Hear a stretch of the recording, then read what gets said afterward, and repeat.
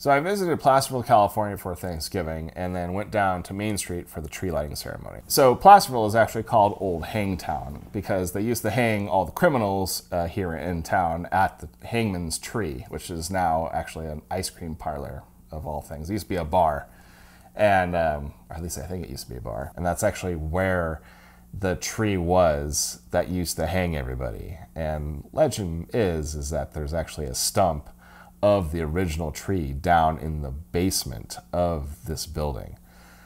I've never actually confirmed that, but I do know that there are tunnels that run underneath Placerville. Who knows what those were actually used for. I know the town burned down a couple times over its lifetime. But anyway, Placerville is this whole area is gold country. It's gold mining country. And actually, just a little ways down Highway 49 is where they discovered gold at Sutter's Mill down in Coloma. So this place has a bunch of history to it, and sometimes you find some really interesting pieces of radioactive pieces, like antiques, in some of these shops. And so they cleared out all the cars, and the cops are telling everyone to get out of there so they can actually open it up. If you are parked on that street, you need to move your vehicle immediately or it is subject to tow. I figured while I was down there, I'd pop into a couple of antique shops. Now, I've been to these antique shops before, but that's the cool thing about antique shops is that actually, if you give them enough time, they kind of replenish themselves with new items. And so you might find something and buy like a cool item down there, and then go there 6 months later and it's totally new stuff. They've rearranged it. That's what makes antique shops, and especially like hunting for radioactive antiques in these areas, so exciting. And I mean, some people might not think of it as very exciting, but I do.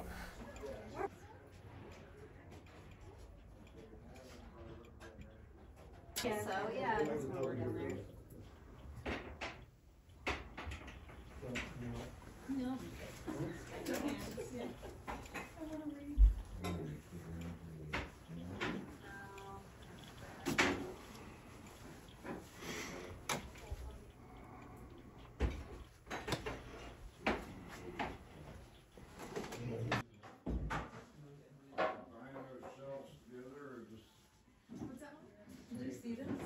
I found this birthday cake Stein. At least that's what it said on the tag. So it was birthday cake Stein, which, I guess it kind of looks like a birthday cake. But what's interesting is that it has this uranium glaze on some of these like little decorations.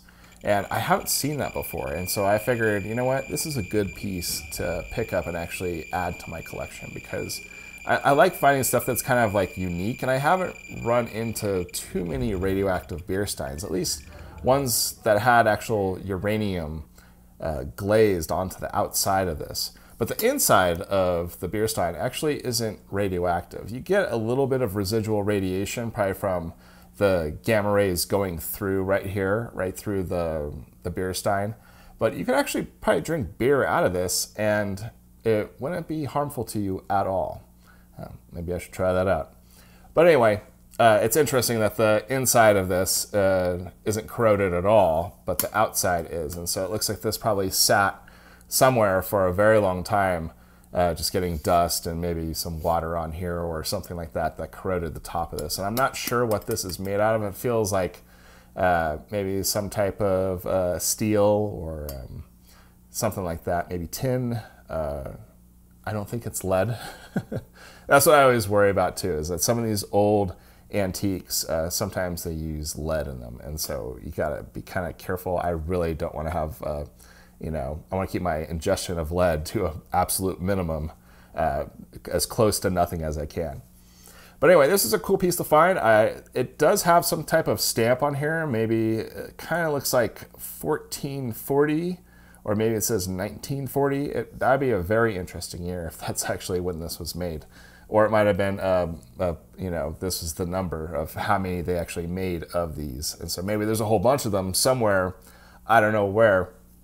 But it's interesting because the time in which they would make something like this in this type of style, it would have been in the 30s and into the 40s. And so this might have been made, if it was made in Germany, right around World War II.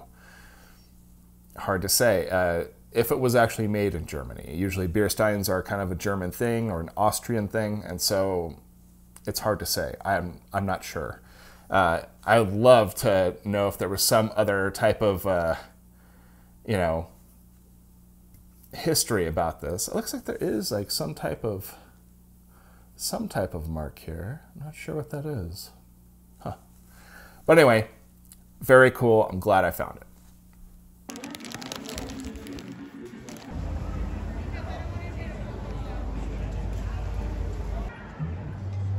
So Empire Antiques actually used to be the theater in downtown Placerville, the movie theater. Before that, it was actually a stage theater.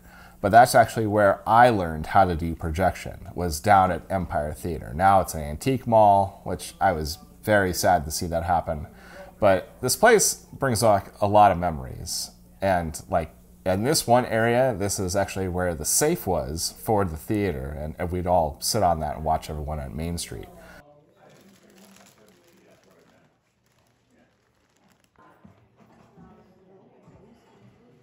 And up here you can actually see, like up above, you can actually see the port glasses for the projection booth that's up there. Now I haven't been up to the projection booth since I stopped working there, and that was 20 years ago or so.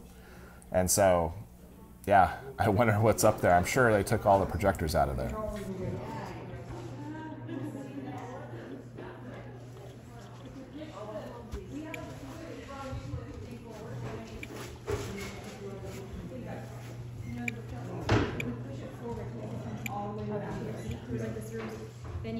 So I found a bunch of uranium glass at some of these antique shops. And I always like finding that stuff, and sometimes you do find some really kind of original pieces, but most of it's kind of like the same type of style, and it's not too terribly radioactive. It is pretty cool though. I mean, it does glow under UV light, and that is a really fascinating part of it. Those other uranium glazed ceramics do not glow under UV light.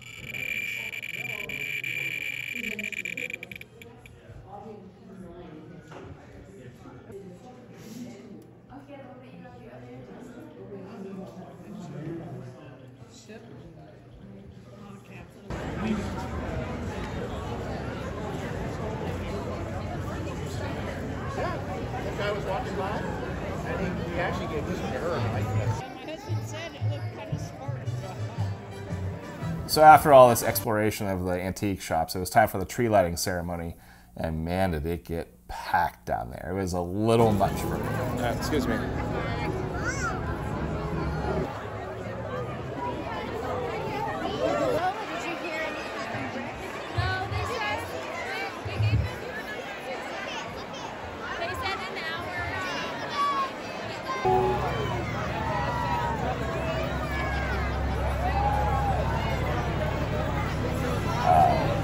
Yeah, it was cool. It was nice to be back in town for that short amount of time and to see family and to explore these antique malls. So anyway, hopefully you enjoyed this quick little video. And if you did, like, comment, subscribe, all that good stuff. And I'll see you in the next one.